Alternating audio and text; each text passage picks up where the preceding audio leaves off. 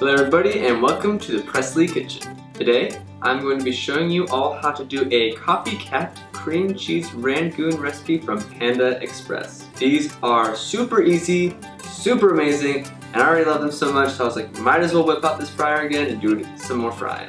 Let's do this. Right away, you will need to get your cream cheese softened at room temperature. While that softens, you will need to thinly slice 2 green onions.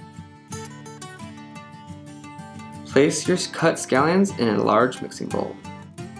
Now measure out 1 tablespoon of garlic powder and add that to the bowl.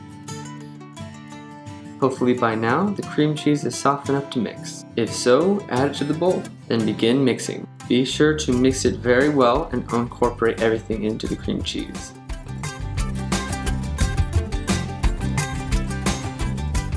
Once it is fully incorporated, set aside and prepare your wonton wrappers.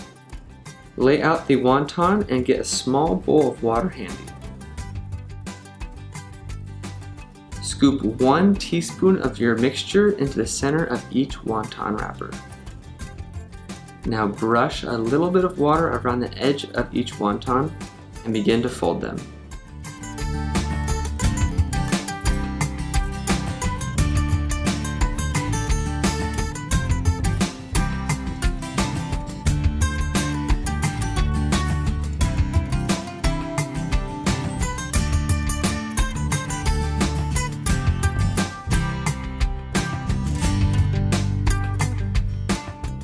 Make sure your oil in your fryer or in your pot is 350 degrees Fahrenheit.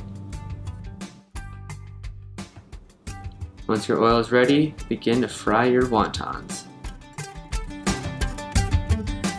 It should only take about 4 to 5 minutes, but definitely make sure they're only about golden brown. Do not let them go any darker than that. Once they are golden brown, pull them out of the oil and let them dry. Now plate it up. Serve it with some sweet and sour sauce and take some amazing photos.